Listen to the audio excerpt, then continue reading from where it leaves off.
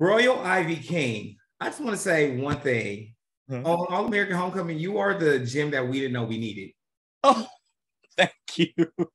No, really, I just saw the meme about you where the funniest this last episode last week, actually first episode, where you're like, wait, why am I in this? I just want to start in there because I think it's just amazing that they can put a Black queer face to someone that is an integral part. Usually that's where it's kind of like the bigger friend or the quirky friend, but it's the queer friend that doesn't mind telling her business to men and women, attacking them both with the same type of certainty that shows the duality, you know what I mean? So I just want to get right into that. How is it playing that character? Oh, an incredible thing. She's a character that really inspires me a lot of times, even sometimes the stuff that she says about like, staying true to you and the way that she gets her friends together. Sometimes that gets me checked in together and be like, wait a minute, let me get myself focused. Let me get myself on the right path. But I think it's such a beautiful thing because I remember I told our showrunner, like back at the top, I was like, it's really important to me to have a character that kind of breaks the stereotype in which queer people or non-binary people, gender non-conforming people are often portrayed, which is like this, I'm just kind of going with the wind. I don't really know who I am, whatever floats.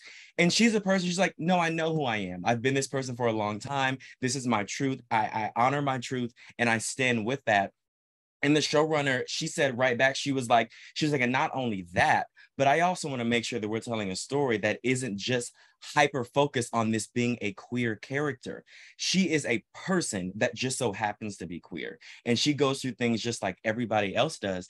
And we want to give her more depth than every time she comes on screen, it's queer, queer, queer, queer, this. So it's starting to paint the picture of the full and beautiful life that queer people have all over this world. No, and I love that. One thing I do love about her character is that also, and I'm a gay man myself, right? I've married to my husband. We've been married for 8 years, together for a decade now, right? Like how long, in gay years, that's a lifetime. But one thing I do love is that there's a respect where you're not using the jargon we would see on Housewives. You know what I mean? Like it's not that stereotypical. It's not like people went out to the gay establishments to study and then bring back and do those things. Is that something that you even put to the forefront, or is that even just what the script was already?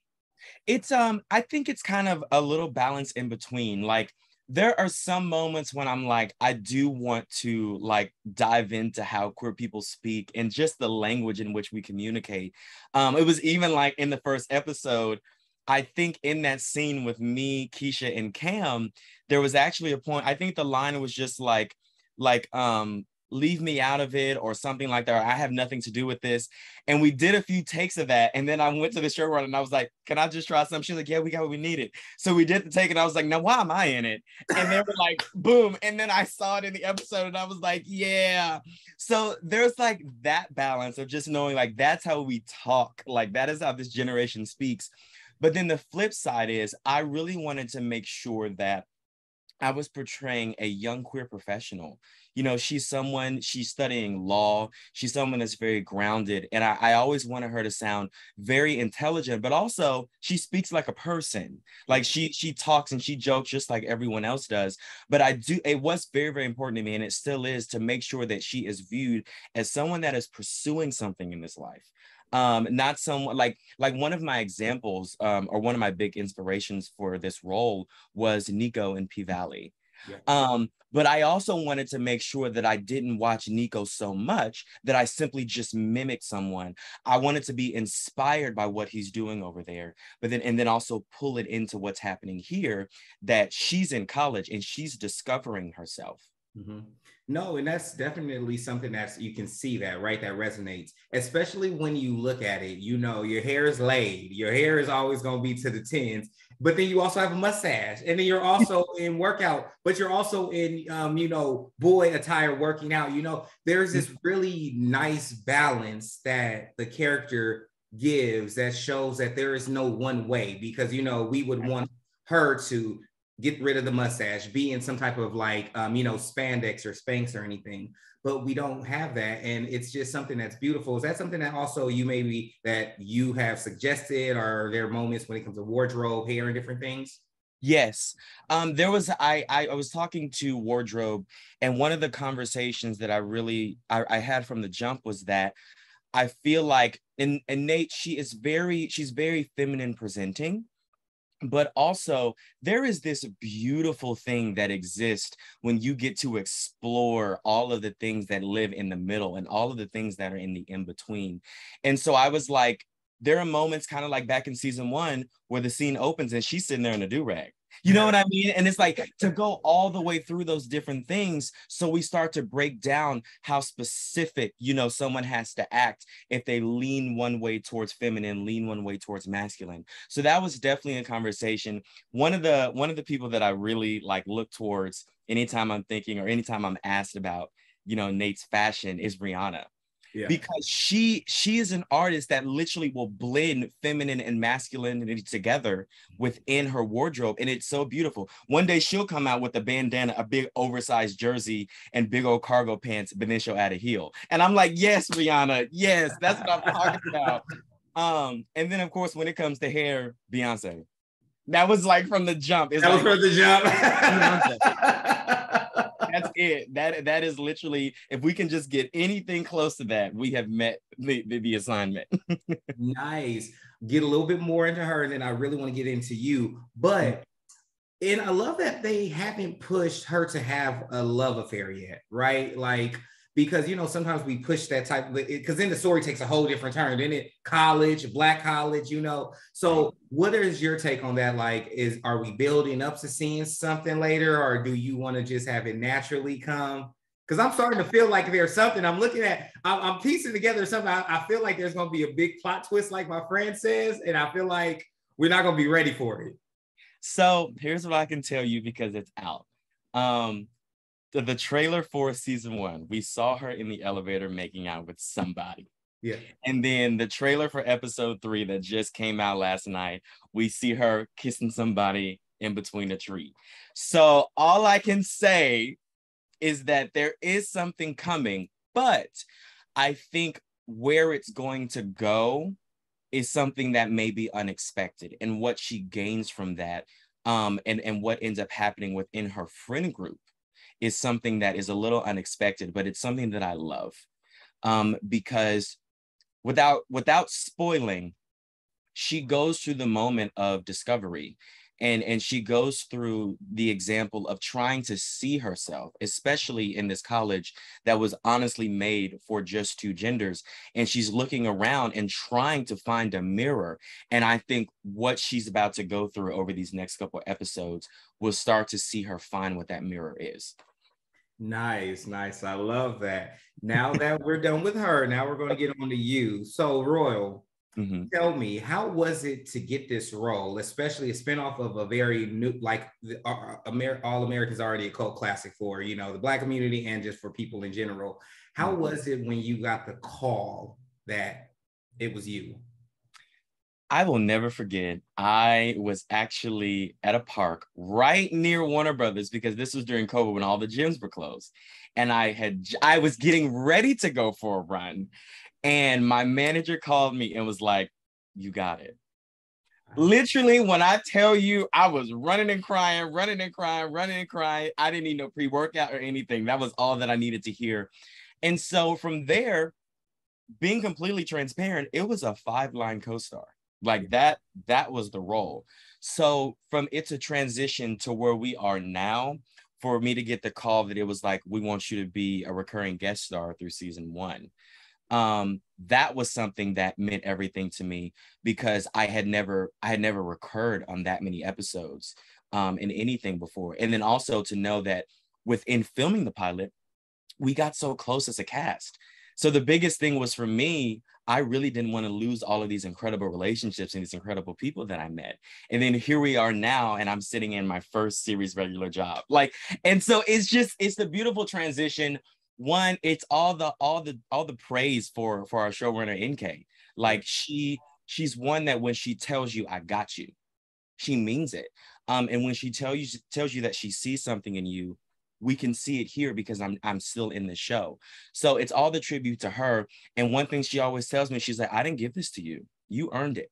Nice. So for me, it's something that if I talk too long about, I'll get really emotional. So okay. I like, baby, when I tell you I'm the biggest crier in this cast. But it's something that anytime I really think about, I find it very humbling, because the way that I've always viewed leadership is, you know, the higher you go, the more people you serve. So for me, being in this role, I view that as something, it's something of servitude to my community. It's a servitude to the people that are in high school now, that are young, people that are older than me, that are inspired by this character. To know that I'm playing a character that can inspire the people that inspired me, and it can inspire someone that was my age at one point, sitting in high school. That's like endless thanks. Exactly. Nice. I love that. Well, your background in acting, how did you get into it? And did you ever, especially being Black and queer and unapologetically you, did you ever feel like, you know, I mean, this is probably like the perfect role because you can be yourself, but then also you want to do other roles, you know what I mean? So did you ever, like, you know, your start, how'd you get your start in it? But did you ever feel like who you are, being unapologetic in your presentation to the world, was ever there a fear of like hindrance? Yeah. So for the start, I always throw it back to Shakespeare. Like I was singing and dancing all through middle school, in church, in school, at assemblies. And then finally my middle school drama teacher was like, I really think you should get into acting. And I was like, oh my gosh, I'm learning all them words. So finally a friend and my middle school drama coach convinced me to do a Shakespeare camp. That convinced me to go for it in high school. And high school is where I really realized this is what I want to do with my life. And then, you know, went to New York, trained at conservatory. And then stepping into the professional world, it was challenging. The school I went to in New York, I never had a Black teacher the entire time I was there.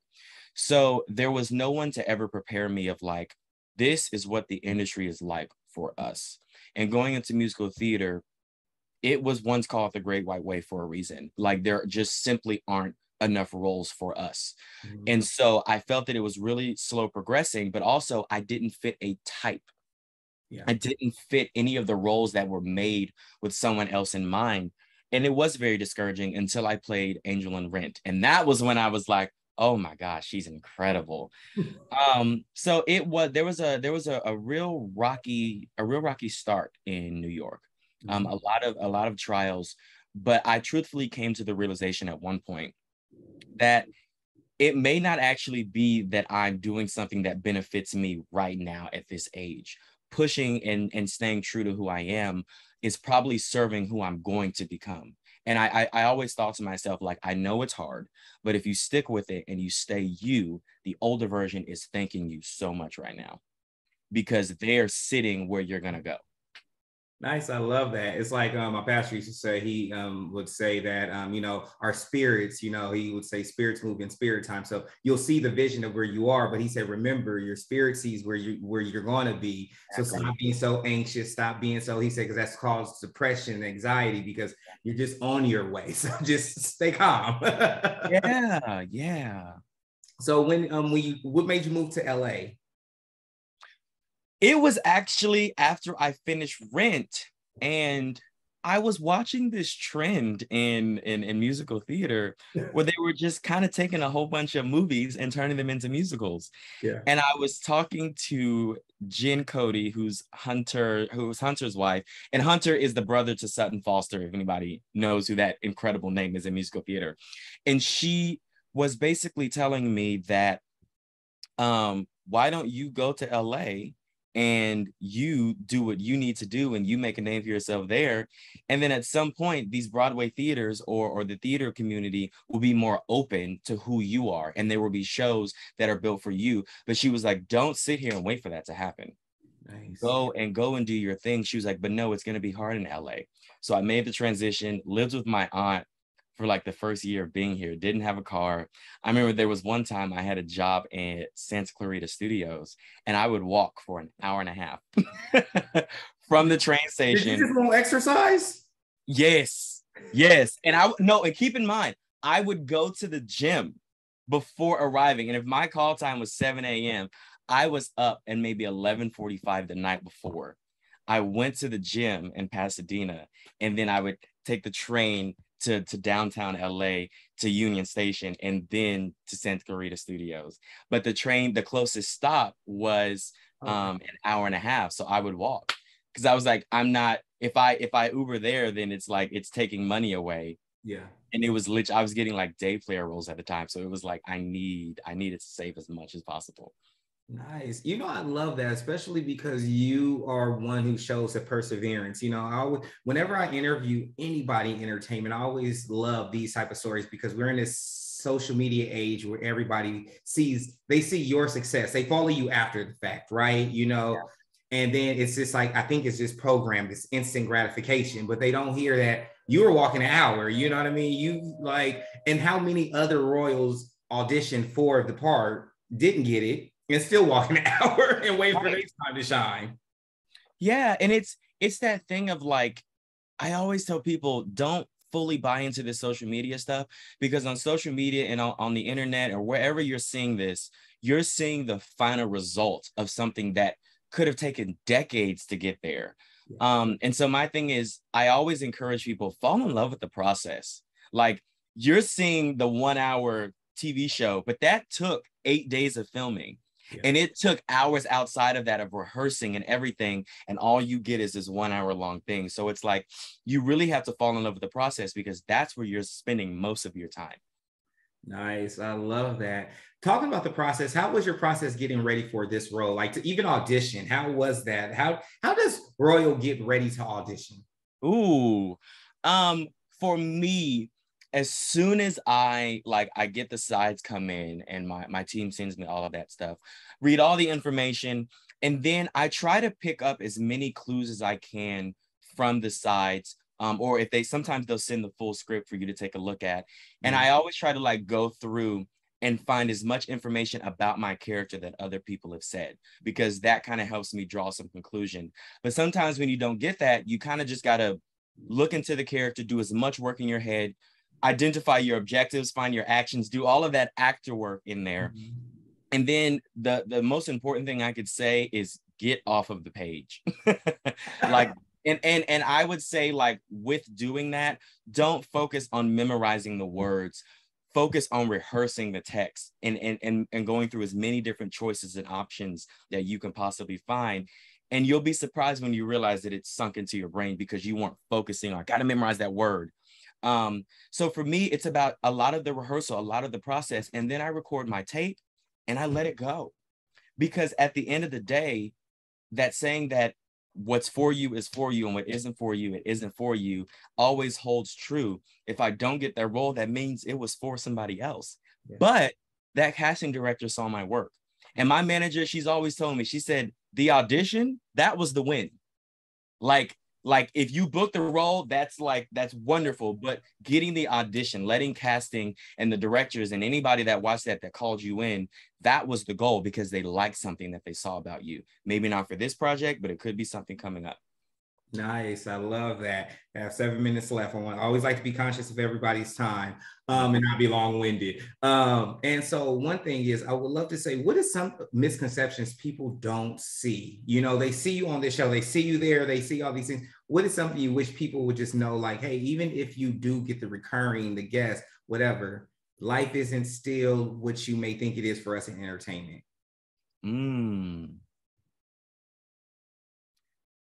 I think if there was anything that I would encourage people to know, that I would want people to know, it would be that we as actors are so very different from our characters. And I hope that people can grasp sometimes that, like, talk about what the character said, talk about your opinions on the character. But when you start bringing it at us, we were like, no, wait a minute. And I will say, one of the first things that I really started to discover is the idea of sometimes what you're seeing play out on the screen was not the actor's choice. It wasn't the full context of what the actor delivered. Sometimes it was the direction. Sometimes they cut.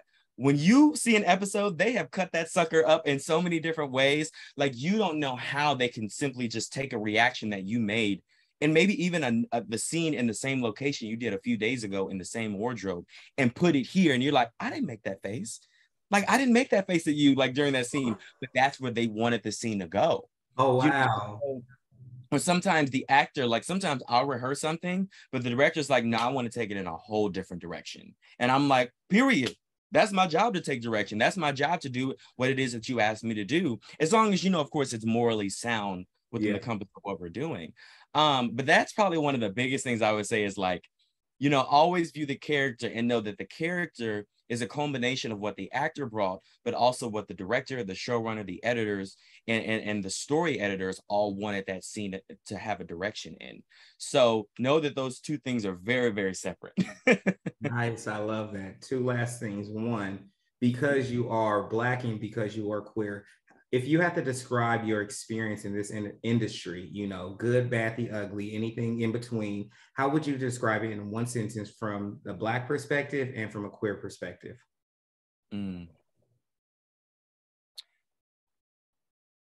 Don't expect people to see you without seeing yourself first. I think that, like, as a queer person, one of the lessons I had to learn early on is that a lot of people in the world just simply will not see you fully, because a lot of times people don't respect something they can't comprehend. And if they don't understand it, there's a level of disrespect that you may receive, and you feel like, oh, people don't see me, they don't understand me. But something I learned is like, well, do you see you? Do you understand you?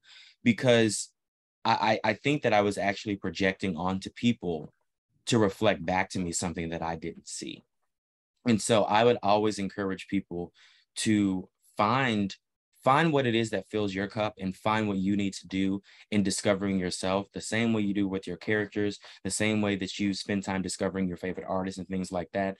Also take that time for you, because truthfully, if you don't, nobody else will. Like, if you don't see yourself, nobody else is going to see you and give that back to you, what you're trying to discover.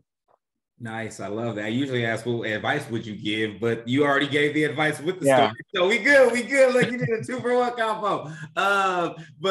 Lastly, what's next for Rhoyle? Is there anything else we should be expecting, looking forward to? Honestly, we are still kicking through season 2 right now. I'm hoping that there will be some things coming through next year, but we're still at that stage of, like, season 3, what's happening, and that the scheduling honestly is what affects everything. So right now we're staying pretty solid in the schedule with season 2. But if there's something coming, I'm gonna definitely let y'all know. Okay, perfect. Well, thank you so much, Rhoyle. This has been amazing. I'm super excited. I know everyone else your fans will love to hear from you. Oh, thank you so much. Thank you for your time. I appreciate it.